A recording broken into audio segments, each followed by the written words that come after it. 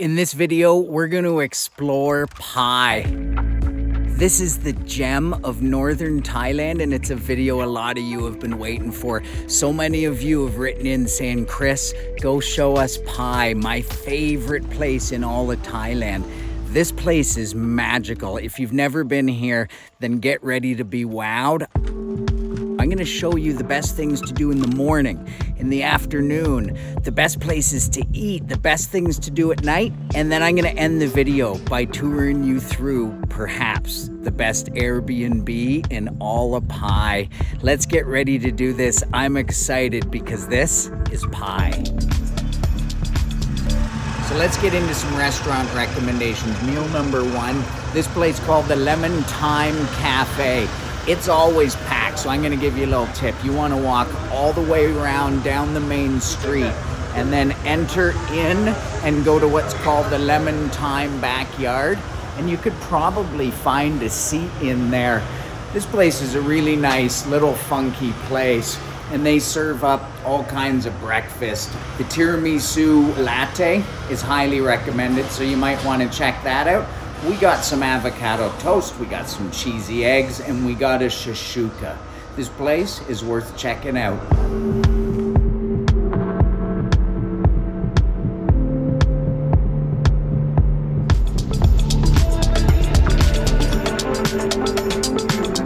To get to this next spot, you gotta come through and down this dusty tunnel. That lady's been sweeping there. This is about 9 kilometers outside of Pai, and it's called the Paeng Waterfall.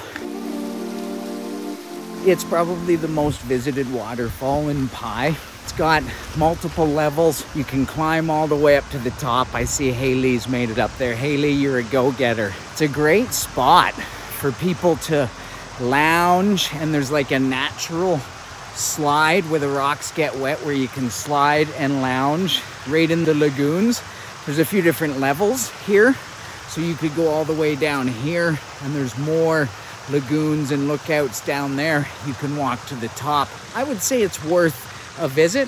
It does cost 100 baht per person to get in here. We just wanted to stop by here and check it out, show you guys what it's like.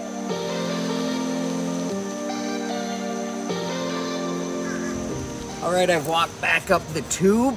Now I'm starting to get hungry. Let's see what they got to eat here in Pai. One of my favorite things about being up here in Pai is finding little breakfast and brunch spots just like this. This place is called Carrot on the Moon, and it's tucked away. It's a beautiful little spot, but we're not right in central Pai. We're just a few minutes on the outskirts. You might not be able to find this place. Check it out. It's like beside an industrial building, and that's why I made my app Teeny. It's for Apple or Android. It's got hundreds of my favorite spots all over Thailand, so search that and check that out. As far as this place goes, it's delicious, it's fresh. They have amazing breakfast stuff, and they even have homemade pasta. We got some cheesy scrambled eggs. We also got another avocado toast with a poached egg and a nice salad, and we got some homemade scones for takeaway. This place is famous for homemade baked goods, and the quality of the food and the prices are good. Our entire breakfast for 4 cost about 940 baht. Decent prices, great quality. And Pai, it's just, this place is good for the soul. Let's see what else is out there. How's the water? Warm and nice. We're at the Sai Ngam Hot Springs. Cost 200 baht per person to get in here. How much for a Thai? 20 baht. And that brings up the age-old debate about whether or not dual pricing for foreigners and Thais is a good thing. I'm all for it. So we like to welcome any Thai in here to come in for 20 baht. We're happy to pay our 200 baht. Haley, it's time to derobe and get in these hot springs. Sure.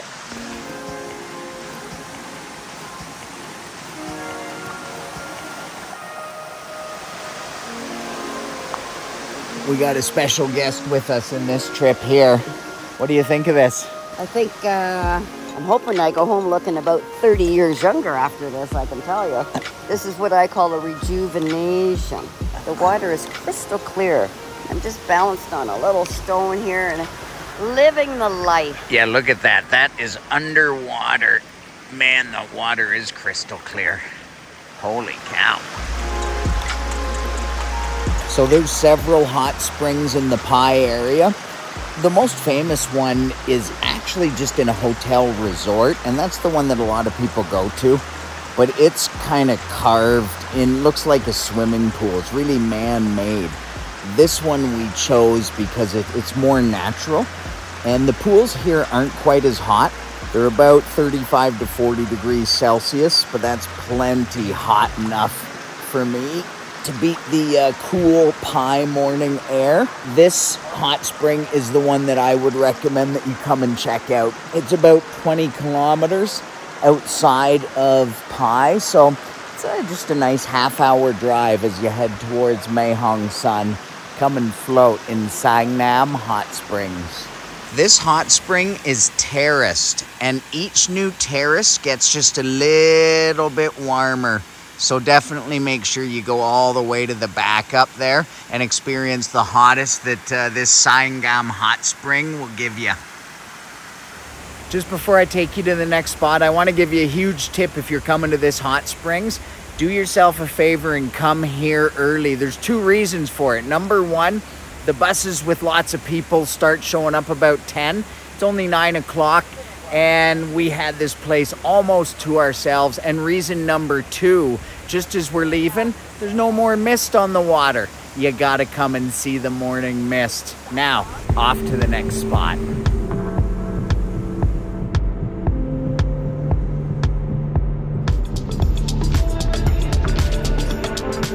So we made it out here to what's known as the Bamboo Bridge of Pai. 30 baht each to enter. That's a great deal. It's about 15 minutes on the outskirts of town. It's a bit of a steep, rough road up. Most people are taking motorbikes. This place is gorgeous, but the best time of year to come to Pai is probably November because the rainy season's over. The cool weather has started, but everything is super lush and green. But no matter what season you come, I definitely recommend coming and checking out this Bamboo Bridge. This place is all about the walk on the Bamboo Bridge. It's several hundred meters, maybe upwards of a kilometer. I'm only about halfway.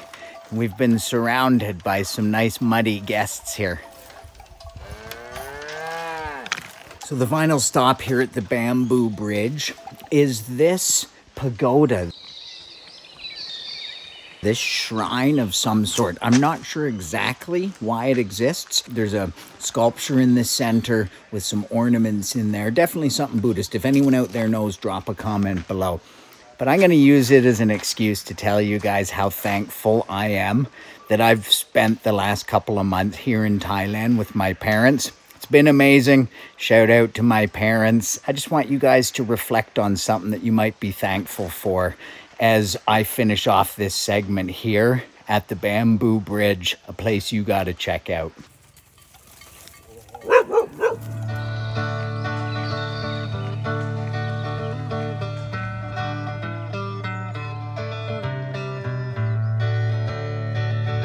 She told me she work in the morning, I started to love. So that place behind me is called Two Huts, and it is one of the most famous places in all of Pai to watch the sunset. But as I enter this sea of motorbikes, oh really? Cheers, brother. Meeting subscribers at Two Huts. Look at all these motorbikes. Sunset is prime time out here. So let me just show you what it's like in there. This place is up on a ridge overlooking an incredibly beautiful high valley. And it's a place that you gotta check out. You can come for a drink, you can come to eat, but come and stake out your place a little bit early because it's hard to find a table in there. We managed to get a table and get dinner. Let me show you. Little Mr. Pad Krapao with a kai dao. check out this setting. And not a word, I was alone, it was our fault. So I let the fire, isn't it good, no engineer.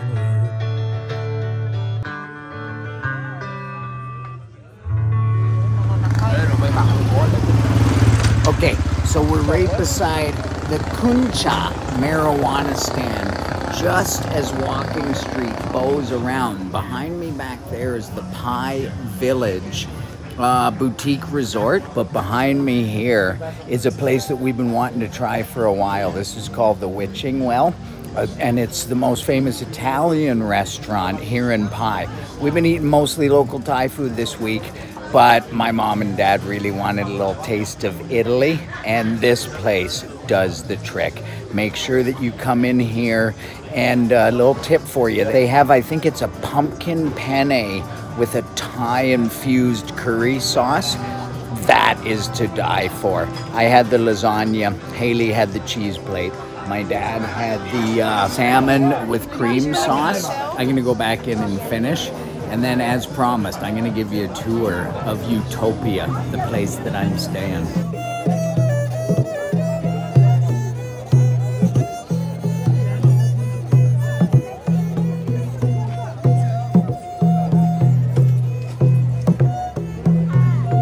So it's nighttime now in Pai, and Haley, what does everyone in Pai do at nighttime? They go to Walking Street every night in Pai. Yeah, and we're gonna walk down there and we're gonna show you what it's like, but Haley's all hippied out here. Yeah, don't worry, be hippie. Oh yes, shout out to Jeff and Nui, Pai Toronto, best Thai food in the whole city, and it's inspired by this very Walking Street. So Jeff and Nui and everyone else who loves Pai, this little segment's for you. Let's go check it out. It says banana porridge, How much? 20 baht, and it's a lot. It's like a shredded coconut, and then banana. Feels like more like a poached or candied banana. And I'm gonna just dig in. Oh, it's a very dense texture.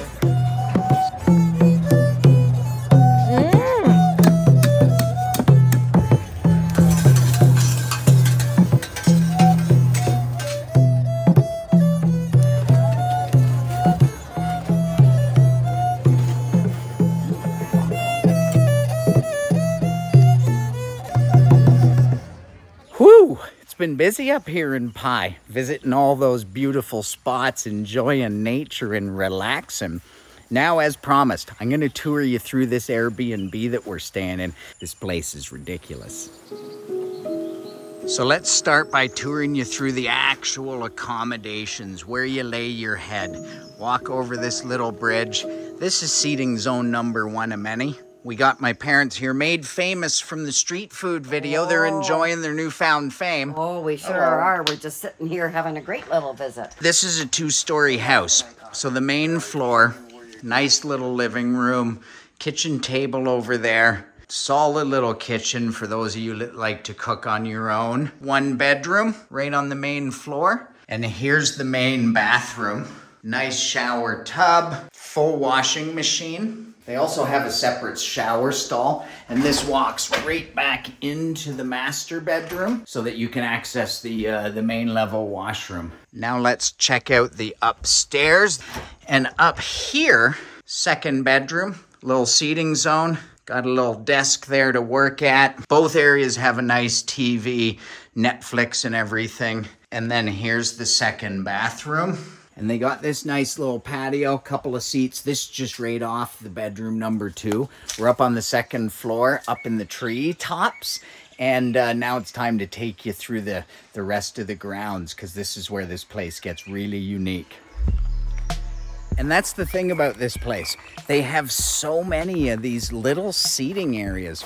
My mom loves sitting where you saw her there, just fiddling away with her iPad and enjoying time.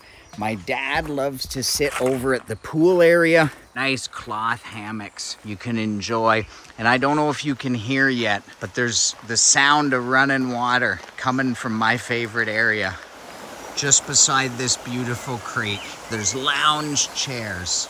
There's a little gazebo up here. There's a bunch of what we call in Canada Muskoka chairs.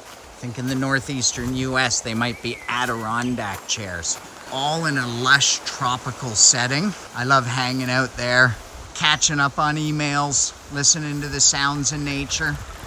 And then it all loops out and around back to the running water. The name of the place is actually called Utopi, which is a play on the word utopia. And it's the perfect name because as you wander through, you're surrounded by giant boulders, lush green. If you came here at the tail end of rainy season, I would imagine the landscaping here would be absolutely mind-blowing. Now, let me just take you through this zone and I'll show you the little massage hut. And Haley told me this was the best massage that she's ever had since she's been in Thailand.